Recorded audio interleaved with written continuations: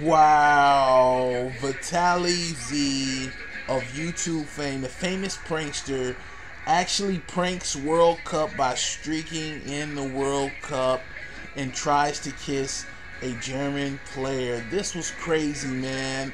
Vitaly is always doing something crazy. He definitely stepped up his antics this time, and I'm pretty sure he's gonna get a ton of subs. If you guys missed it, man, I want to know what you guys think about this, man. Make sure you guys hit me in the comment box. Make sure to share this across your social networks. And this was just really crazy. Vitaly is always doing something to step up his game to the next level in pranks, and this was no different. But I want to know what you guys think about it. Make sure you guys hit me in the comment box. I will definitely see you guys on the next one. And congrats to Germany and Vitaly for pulling this crazy prank. I'll see you guys on the next one, man. I'm out.